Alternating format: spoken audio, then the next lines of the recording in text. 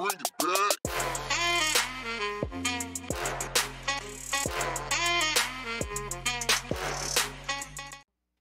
Good morning, Panthers. Welcome back. My name is Christian. And my name is Kira. And it's a great day to be a Panther. The city of Palm Bay is looking for 15 more volunteers for their Turkey Creek 5K run at the Turkey Creek Sanctuary this Saturday, 11/19. Volunteers need to report to the Tony Rosa Community Center at 6:15 a.m. The race begins at 7:30 and should conclude around 10:30 a.m. Volunteers will help with the setup and breakdown, direct racers on the race course, help at the water stations, and also with parking.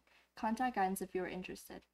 Seniors, your class advisor has created Google Class for you. Please use the joining code on the screen to get the latest senior class information.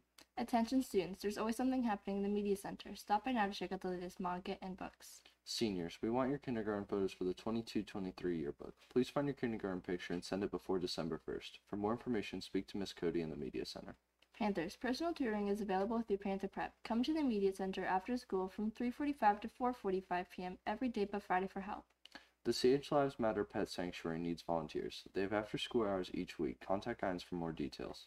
Keep watching after the announcements for the first of a series of videos promoting special programs at Heritage High School. That's all we have for today. Remember, Panthers are respectful, responsible, and prepared. And the Panthers are strong. Have a great day and go Big Blue! Hey Z, I heard you wanted to hear about Sport Medicine Academy, is that true? Oh yes, I did. So what's it all about? Okay, so Sport Medicine Academy is the only Sport Medicine Academy in Brevard Public Schools. Yeah. All the other schools only have programs.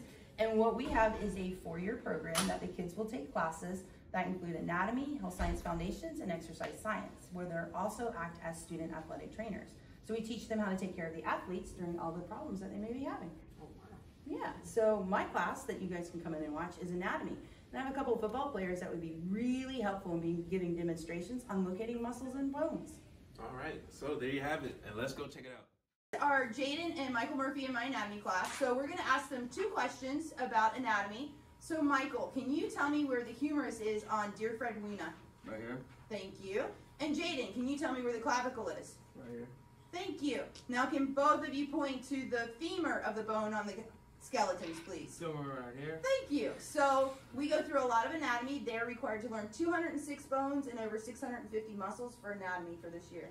So that's our class for anatomy. Thank you.